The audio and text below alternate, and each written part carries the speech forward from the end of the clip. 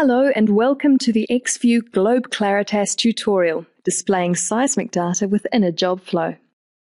The purpose of this tutorial is to familiarize you with setting up the XVIEW module, the most important parameters, and how Claritas can be used to interactively analyze and display the seismic data. Firstly, we will take a look at a job flow which I set up earlier. The sole purpose of this flow is to read in 3 marine shot gathers and display them. The XVIEW parameter form has 3 important values. The fold mode, which for constant fold gathers should be set to fixed. The maximum fold value, representing the maximum fold within the gather. And the N ensemble value, which defines the number of gathers shown at any given time. We now accept the parameter form and run this job. This will open an XVIEW window. You can bring the parameter form back up by selecting Params and Main Plot.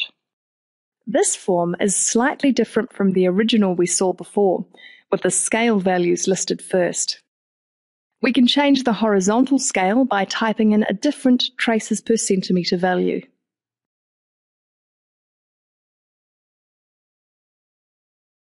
Claritas has many hotkeys.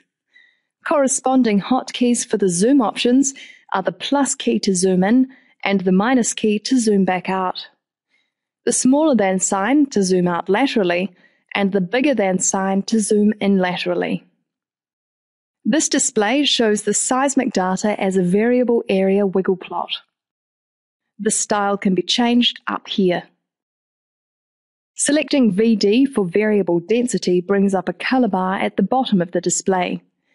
You can toggle between the color maps by clicking on the bar with the left, middle, or right mouse button. In the XVIEW display, the user always has the option to apply basic processing tools on the fly. I can demonstrate this by applying an AGC. This process can be toggled on and off and can be applied to any type of display style. It is easy to change the gain by using the plus and minus keys next to the process button. The XVIEW display has many different interactive analysis tools. These can be accessed via the analysis button at the bottom of the display.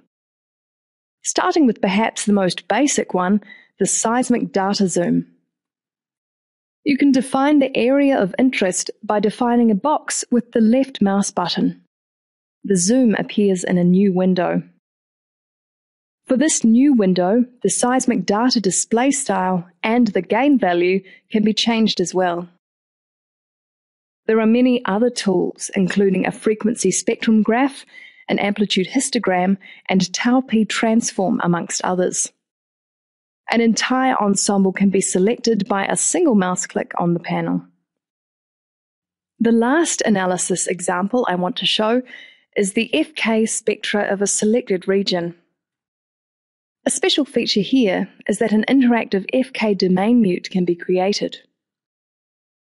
The mute can be defined as above, below, or as a polygon mute. A line can be defined with the left mouse button and finalized with the right mouse button. The resulting spectrum can be inverted and compared. It can be very handy to use the ruler. This can be used to get an idea about approximate velocities within your survey.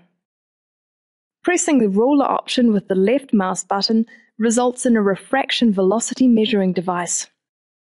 If you use the middle mouse button, reflection velocities can be measured. A linear move-out correction can also be applied to the data on the fly. You need to set up a velocity as well as the linear move-out timeshift value. The correction can be toggled on and off.